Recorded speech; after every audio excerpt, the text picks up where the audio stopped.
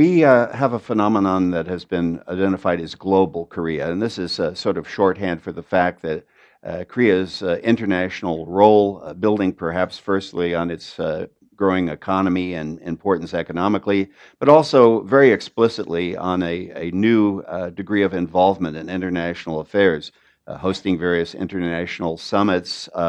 Now Korea has, for the next 2 years, joined the Security Council of the United Nations. Um, could I ask you to look at Korea's neighborhood in Asia, which, after all, contains several very large and globally important countries such as China, Japan, Russia, and sort of define for us what global Korea can actually aspire Yeah. to?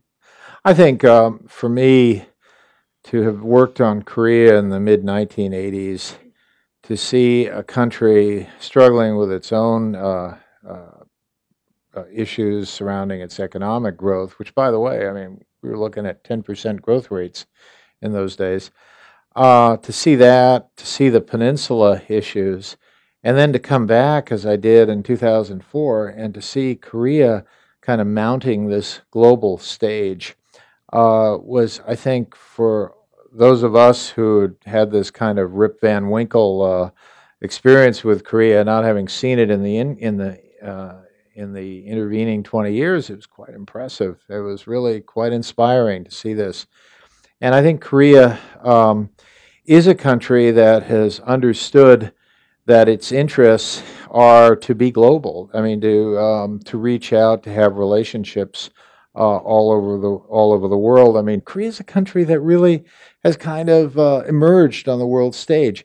And in terms of some of these neighbors, what you see is China should be emerged on the world stage, but largely taken over by its domestic issues. Now, every country gets taken over by domestic issues. I mean, we have that in our country. The South Koreans have just come through an election, which was very much domestic. But in China's case, they have huge international responsibilities, and I think they have trouble meeting those because of their domestic questions.